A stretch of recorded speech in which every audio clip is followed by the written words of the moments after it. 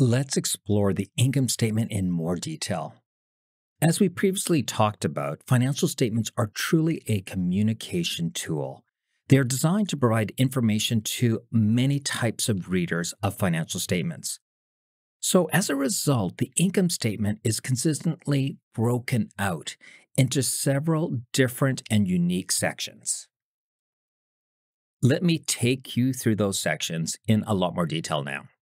The income statement starts at the top with revenues. Now, revenues can also be referred to as sales. It sometimes is referred to as turnover. It really represents the income that a company receives from selling goods or services. Below revenue, we have typically direct operating expenses. So that could be, for example, purchasing inventory. This line is often called cost of goods sold, cost of sales, COGS for short, and it's typically the first expense line item on the income statement. Now, after deducting our direct operating expenses from revenues, we arrive at our first subtotal on the income statement, and we call this gross profit. Gross profit is simply revenue minus direct operating expenses. Now, whatever remains as gross profit can be used by the company to cover other indirect operating costs, interest costs, the costs related to taxes, and so on. Next on the income statement come the indirect operating costs. So this could be things like selling expenses, distribution expenses, administration expenses. Sometimes these are listed as individual line items, but sometimes they're grouped together in just one line item called selling, general, and admin expenses, or SG&A for short.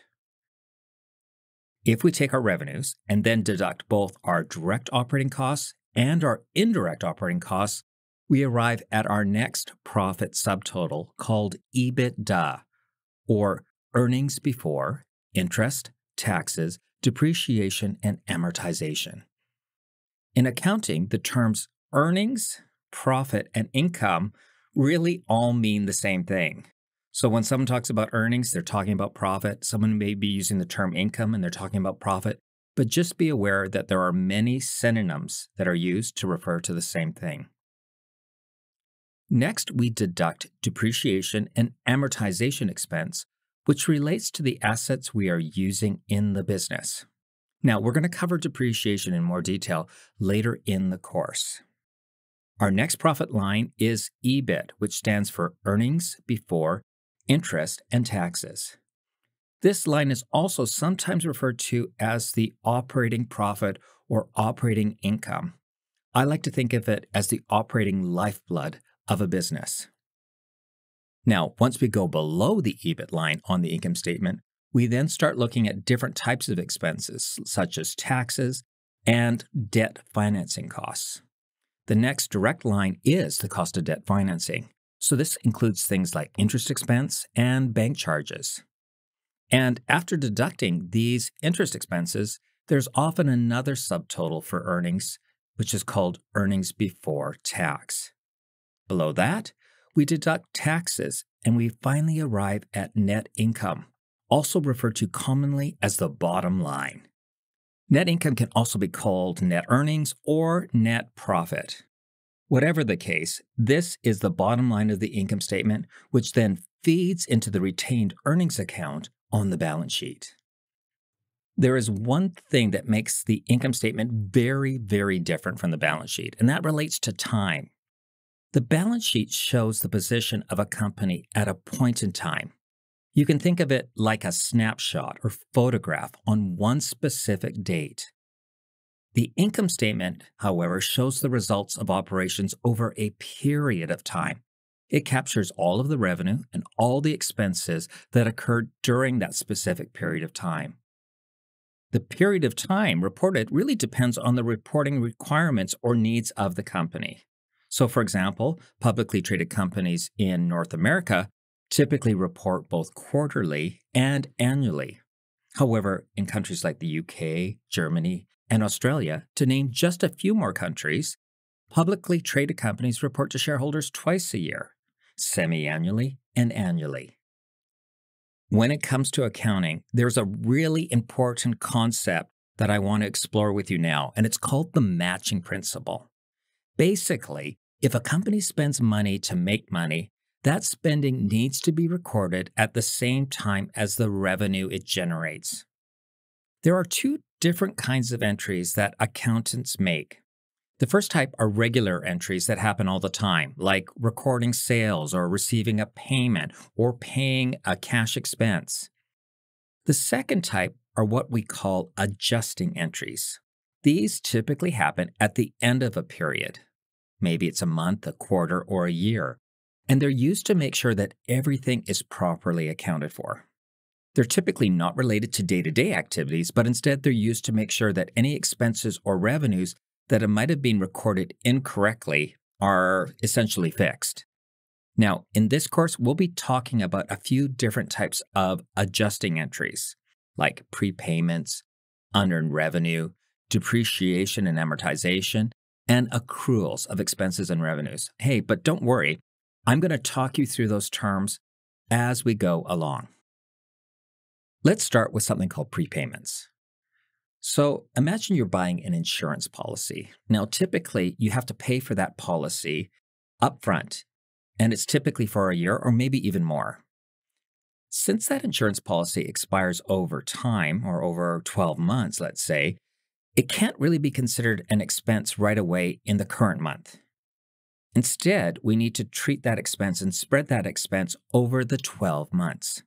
So when we first pay for the insurance policy, we record it as an asset called prepaid insurance or simply prepayments. And it's because this policy is going to provide us a benefit over the future 12 months. So to start, we record the transaction. We would debit prepaid insurance. Remember, when we increase an asset, we debit it. And we credit cash because we're decreasing cash as an asset. Now, as time goes on, we're going to make adjustments to reflect how the policy is expiring. Let's take a look at a real concrete example so we can all better understand how this process actually works. So imagine again that you've purchased a 12-month annual insurance policy for $12,000. So in a way, this means you're making a prepayment upfront for 12 months of insurance coverage, with each month essentially costing $1,000, just taking the $12,000, dividing it by 12 months. Now, as each month goes by, a portion of that insurance policy expires and can no longer be considered an asset. To account for this, we need to record the expired amount as an expense for that month. This is done by debiting the insurance expense and crediting the prepaid insurance account. It's important to note that this adjusting entry affects both the income statement and the balance sheet. The income statement is going to be impacted because now there is an insurance expense that's increasing, which is going to decrease our profitability. The balance sheet is impacted because the prepaid insurance asset account decreases each month as the insurance policy expires. Let's turn to another example of a prepayment or prepaid expense. Let's suppose this time that a business purchases office supplies in bulk at certain times of the year, simply to ensure that they always have enough to meet the needs of the office.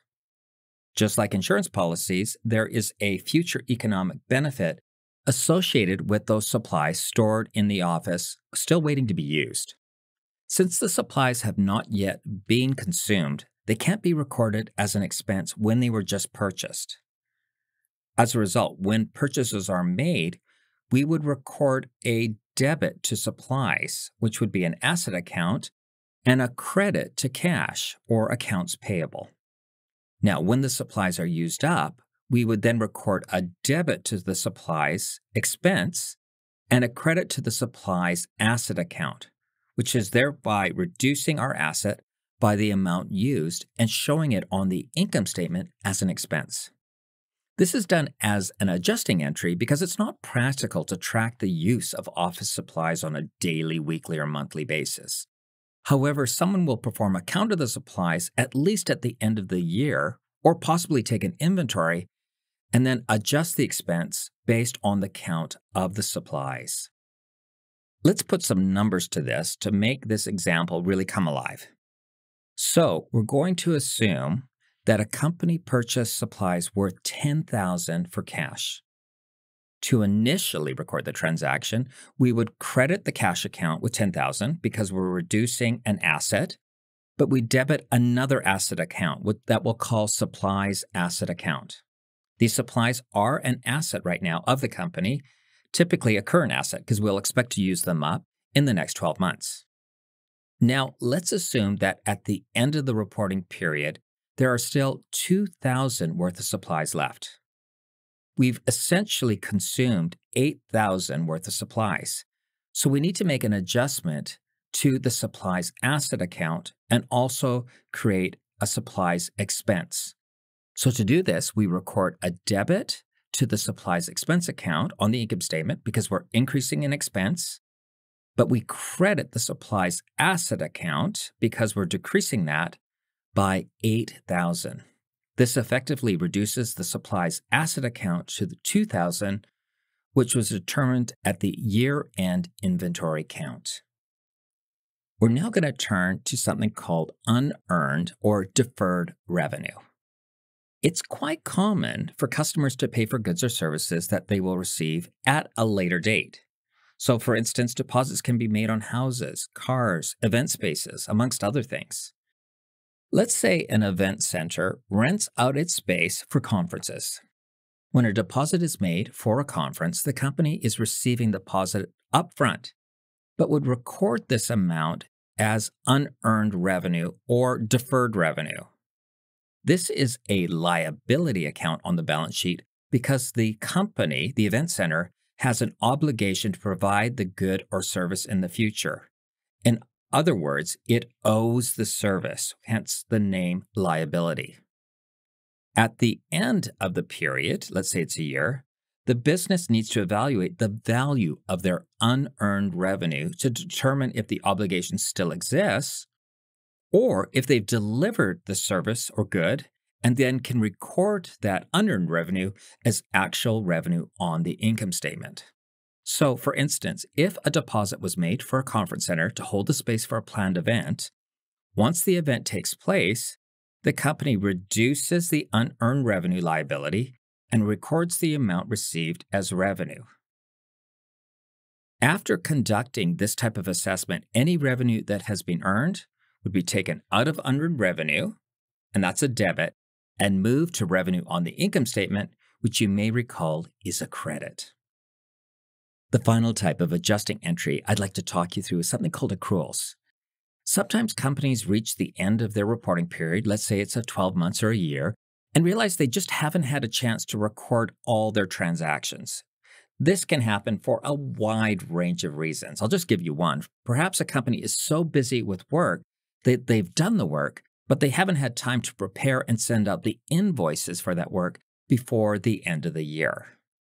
So even though the invoices haven't been sent out, we still need to reflect the fact that in the current accounting year, we should have earned and we did earn revenue.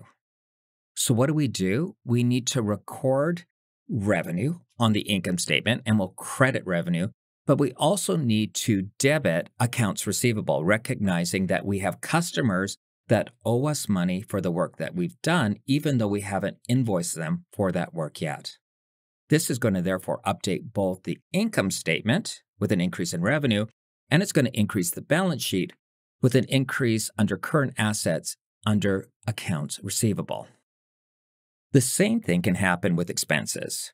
We may have expenses that we incurred, but they haven't been recorded yet. Either we're too busy or maybe we haven't got the invoice yet from our vendor or supplier. But even though we haven't actually maybe received the bill from our supplier, we still need to record the amount of the expense owed on our financial statements.